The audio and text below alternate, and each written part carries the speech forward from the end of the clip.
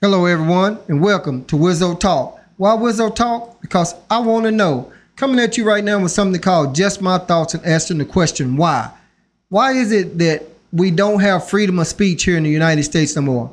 Or do we? Because I'm really confused as hell. Because it seems like every time I turn around, someone's about to go to jail for something that they said or didn't say. I thought freedom of speech means we can almost say any damn thing we want to besides threatening to kill someone.